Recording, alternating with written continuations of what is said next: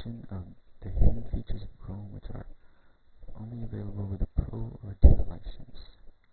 First thing we're going to do is to open our ROM file, which is going to be a stock JDMP30. Then we'll check in our settings to make sure we got them right. Normally we would set our RTP, real-time programming hardware, which I normally use the Romulator. Then we have our tuner COM settings, which is used for data logging purposes. You set your data logging connection settings over here. And we have our logging settings, where you can set your O2 sensor. For this demonstration, we'll be using stock narrowband sensor. And over here is our lambda recording conditions, which determines when our lambda logger will take effect. Basically, you have your minimum throttle, minimum lambda, and your maximum lambda readings, as well as the average sample size, which will determine how much smoothing to apply.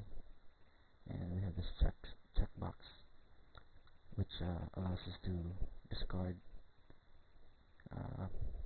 readings on throttle let-off. So basically, we'll only be recording while we are at increasing throttle position, or basically when we're pressing the gas pedal.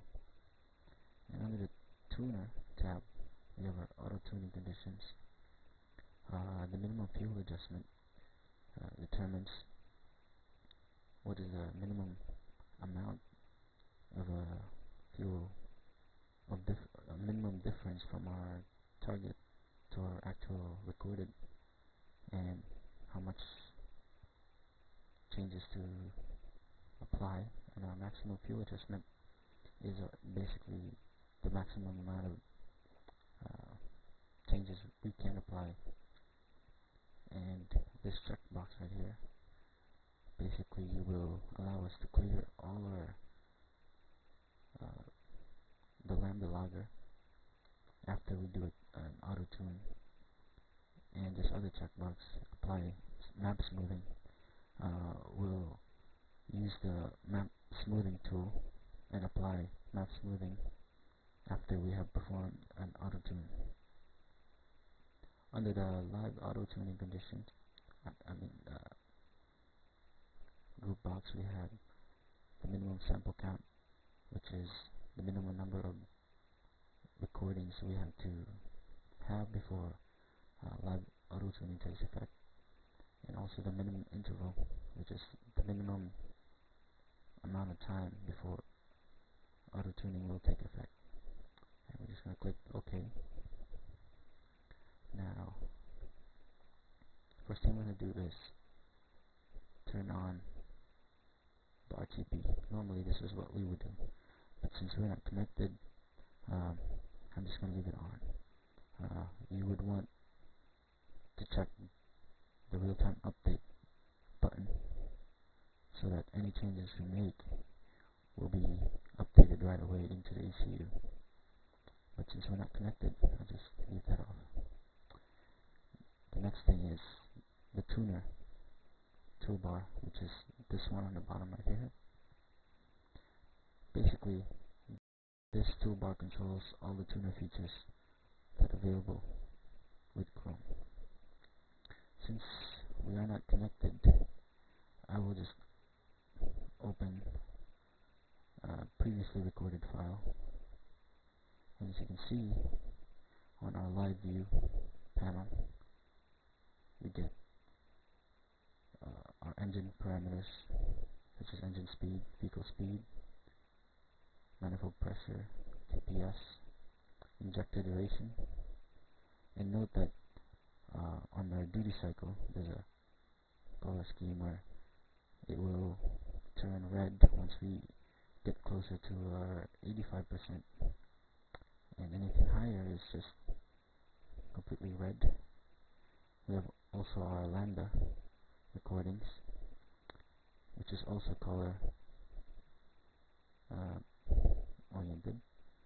We could, by the way, switch this to AF ratio if you're more comfortable with that, but since I use lambda, I'll switch that back. On the table, you also notice that we do have map tracing, which allows us to see where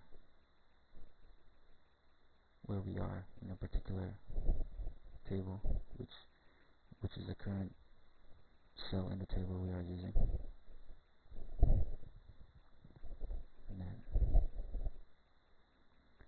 let's get back to this one, which is our target lambda setting tables. If you've ever used Crome before, you'll notice that there is this target lambda tables over here, but probably didn't quite know what to use it for. Well, its main use is basically to work in conjunction with this one, which is our lambda recorder, which records the lambda readings at a given row and column of the table, and then with some simple formulas we could get the difference from our target to our actual readings. And using this table, we can basically auto-tune our field maps. You simply select the table, the field tables that you want to auto-tune. We have the low cam field table and the high cam field tables, and with just one click of auto adjust, we have these values taking effect. If you had this checkbox selected, what would normally happen is the map smoothing tool is applied to the whole map, which would end up something like this, where clearly, compared to the previous one, it is much more smoother. Let me undo.